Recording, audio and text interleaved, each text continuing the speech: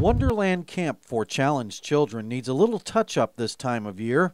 That's why members of the Missouri Jaycees are volunteering their time this weekend to clean up, repair, and overall prepare the camp for the kids. The Missouri Jaycees are a group of young adults between the ages of 18 and 40. They say Wonderland Camp is their favorite project of the year. Just to see the smile on their faces makes all the difference in the world.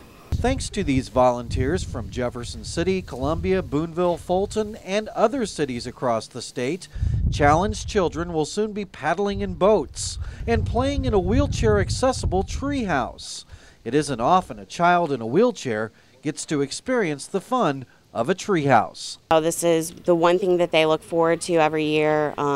They love the camp, they dream about it, they can't wait to get here, and they can't wait for all the new and exciting things that we add to the camp every year. Camp organizers say it's usually all about the children. However, this weekend they say it's all about the volunteers from the Missouri Jaycees.